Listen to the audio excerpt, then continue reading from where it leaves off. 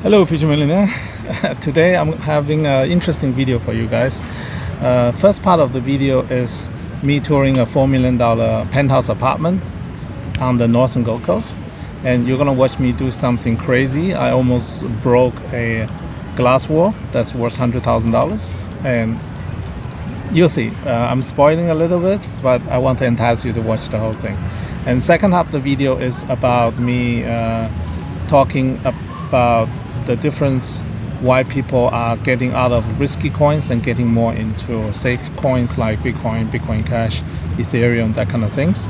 And I go a little bit more in depth about the psychology of dopamine release based on the temporary price release of every day up and up and up, that kind of things. It's related to trading psychology, related to brain chemistry. If you're interested in those things, you watch that part as well. Of course, I hope you watch the entirety of all the videos and enjoy it in the process. All right, thank you. Hello, Future Millionaire. Bonus Sunday property viewing. Just to get an idea, this is a penthouse. Let's see. Access to the ocean.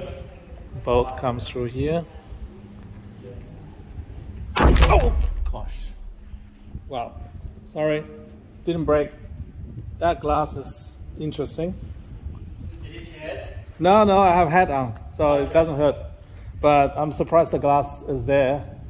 I was focusing on the camera. You're not the first person to do it, I'm sure. Yeah, I can imagine. All right, that makes interesting video. Just rang into the glass. Yeah, okay, we'll, Okay, that's funny. That's a design error. You should never put a glass there. The brain didn't anticipate that one. Luckily it's the camera first. Okay.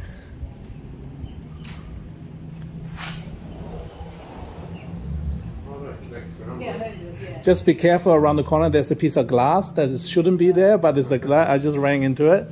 Yeah, they put a glass in the middle of the balcony. It's not a good design.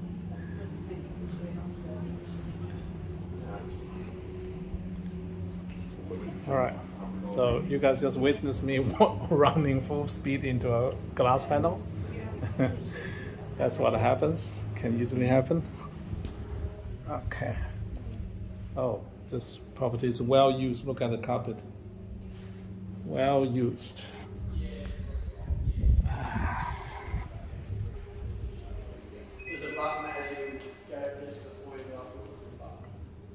Views to all directions.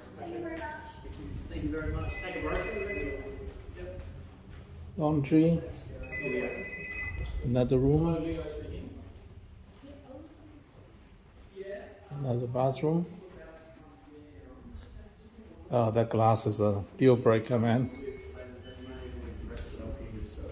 I'll let them in if you want. Yeah, you'll have to buzz me back because the lift system will time out. Okay. Master. Interesting master.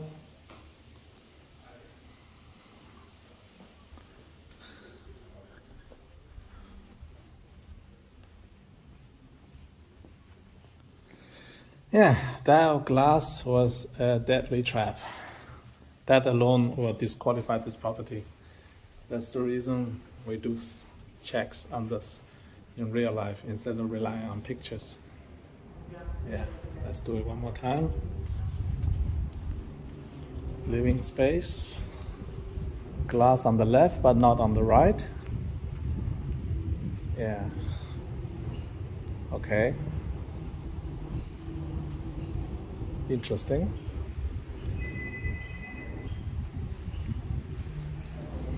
All right, that concludes my interesting Sunday property view. First time ever in my life I ran into a piece of glass. That doesn't make any sense. That design is seriously wrong. Should never put a glass here. Yeah. All right, the view is good though. Bye.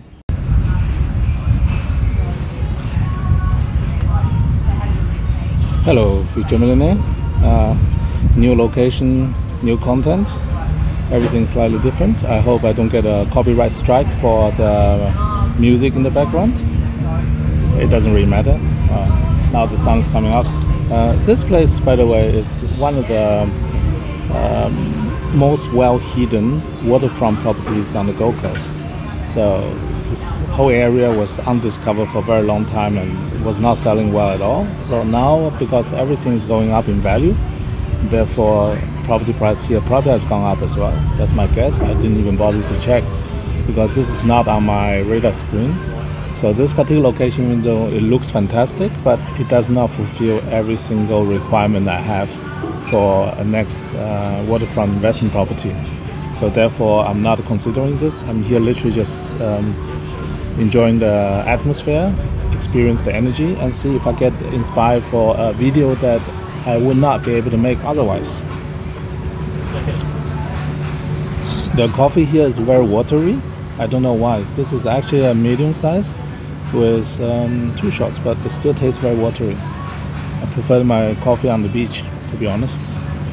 I think Merlot coffee is still my favorite. For those who are into coffee culture, I can highly recommend trying different brands. This is not one I will recommend though. Okay, I'm pretty certain I'm going to get a copyright strike on my video for this one because in the background all the famous music get played, but why not? Now, let's see what we can talk about today. I actually haven't even checked price today because I'm preparing to start trading. Therefore, prices are pretty important. So I'm not checking the price and give you guys a live reaction on the price on the different cryptos. Let's see what's going on. What happened last January? Nothing. 1% up on most cryptos. Yeah. Oh, Shiba dropped 5%. So that round back didn't work, huh? Yeah, BCH is unmoved. Nothing special happened. Saturday, Sunday is not exactly the most interesting days to watch. So what does it leave us?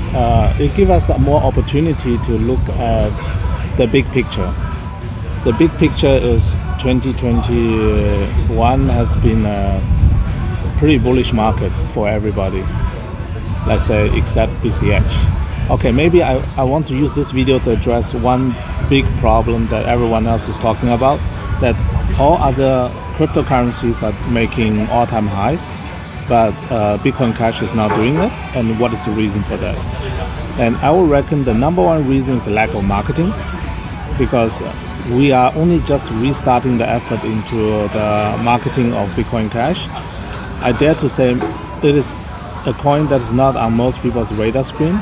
Also because of the lack of performance, less people are interested in buying this coin because the performance didn't catch up to its fundamentals. And I know a lot of people in this industry who currently have given up on Bitcoin Cash. So when people give up on the coin, what happens is that they don't really have any ability to keep checking back on the same coin. What I mean by that? So imagine people who are used to be into Bitcoin, Ethereum, Bitcoin Cash, and few other coins, and XRP and so on. And when they get enticed by newer coins like Shiba and so on, they get addicted to the daily performance. When you wake up in the morning, you check your phone, and the phone tells you you're up 20%. That gives you a dopamine shot that is not comparable to anything else other than drugs. I want to point this out clearly. And a lot of people who trade crypto are actually drug addicts. Let's call it that way. They're addicted to the dopamine that's produced by your own brain. And the problem with dopamine shots is that once you get to an elevated level of dopamine, the only way to receive a excitement that's similar to the previous one is by getting even bigger percentage gains. So let's imagine 3 days in a row you see 10% increase in your portfolio. On the 4th day, if you see another 10% increase, your dopamine production will not spike as much as in the first 3 days, and therefore you will actually not feel as well or as exciting as in the first 3 days when you experience that price increase. Tell me if I'm wrong. So basically this means that For people who are trading cryptos, actually they're doing for more than just money nowadays. A lot of people trading cryptos is for the sheer excitement, similar to a gambling, a guy who win a jackpot. But if you let the same guy win jackpot every time when he pull the lever, then the excitement is gone. It has to be intermittent. The Skinner box, for those people who are interested in the basic reason why dopamine works, is all based on Skinner's experiment with chicken. So intermittent reinforcement is the key. Now in crypto, people getting intermittent reinforcement by putting money into different funny coins, let's call it that way. Joe coins, funny coins, meme coins. So the brain learns and adapts towards that. The brain of the people in 2021 has been adapted to the meme coin experiment. Basically, people have been taught that they have to put money into the high risk, high reward area, and those are usually the meme coins, the special coins, and one day off coins. What this does is it desensitizes them towards the smaller gains, like the steady gains. Like Bitcoin Cash is up 150% over the last 12 months, but nobody cares about it because that is not a big spike compared to the whatever 6,000, 7,000% in other coins. Yeah, so your brain just seek out for more and more pleasure. And I want you to keep that in mind, that even though you think you're investing, a big chunk of your brain is actually hooked on gambling. So I want you to always remember that. So before you start the Monday, and this video will be released on the Monday, before you start trading on Monday, I want you to remember that everything you do so far is actually more akin to gambling than investing. Because if you are a true investor, you should have your fundamental thinking about the value of the coin and don't be deterred by the day-to-day price movement. But the good news here is this: a lot of people who watch my channel are actually investors. They're not gamblers. So that's one good thing I can see. However, we are in the minority. So what needs to happen to swing Bitcoin Cash back in the favor? The only thing that can happen for us in our favor is when the market starts to die down, when the meme coins start to die down, when the dopamine effect starts to reverse and become an anxiety. When you wake up in the morning, every morning you wake up, there is a minus 10% on your screen printed. When that happens, like say 5-6 times in a row, then those people will go off the dopamine shots and they'll go into fear mode. And in the fear mode, the first thing they do, they're going to withdraw from the market, but then they look for safe havens. And Bitcoin Cash is one of the safest coins you can find because it has the computing power that backs Bitcoin. It also backs Bitcoin Cash. And they're transient, basically. These two coins are transient to each other. So for people who then experience losses after losses after losses, those people are the ones who is going to look for safety. And they could look for the safety in US dollar, but you could look for in Tether. But if Tether fails, then they can only look for this safety in Bitcoin, Ethereum, Bitcoin Cash. So basically, they're cashing out of the game at a casino. And when that happens, we're going to see a nice substantial increase in Bitcoin Cash, but not like 30%, 40% in a day. Instead, it's more like a slow, steady increase on day-to-day basis. So if you have that situation, that is the moment when you see that people coming back to you and having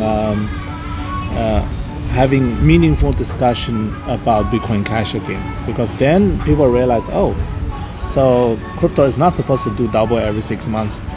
That's something unnatural about it. So then people won't come back and look for the most steady coin, most solid coins. And when that happens, then you have a renaissance of Bitcoin and all versions of Bitcoin.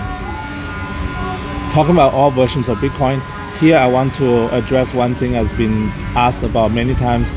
It's about the lawsuit in the United States, Kleinman versus Wright. I don't want to comment on that lawsuit. All I can say is it doesn't matter what's the outcome. Whatever the outcome it is, it will not have big impact on the price of Bitcoin. it will not have big impact on Bitcoin Cash, but it will have a big impact on Bitcoin SV. So anybody who's into Bitcoin SV, I think at this moment, you already have waited so long, you might as well wait for the lawsuit to finish to see what happens. But most likely, actually, if the lawsuit does not pan out exactly according to expectation, then the price might actually even drop, because the expectation is that the price will go up and people would have bought already into it beforehand, right? So this is my short comment about BSV. I don't want to linger too much on this topic because that is the hot potato I don't want to touch. Too many lawsuits around this whole thing. I basically have no training in lawsuits, so don't believe anything what I say. Just discard anything I just say that's garbage regarding BSV. Instead, focus on the coin that is substantial, that's fundamentally sound, solid, and have a decent upside with no downside. And that coin is Bitcoin Cash. And Bitcoin Cash community is growing. I can see my own personal community is growing as well. So all that summarizes in probably the best possible value for money coin you can find right now in the world. So let's hope this all go according to plan, and we'll see what happens next. All right, see you in the next one. Bye bye. I'll give you a panning shot. Nice boat is driving by right now. That will be a $3 million boat, I reckon. $2-3 million.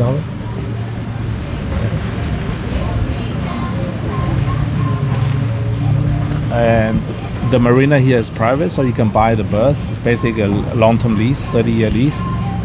Yeah, it's a decent place. If you want this kind of lifestyle, I get seasick, so this doesn't matter to me. See ya.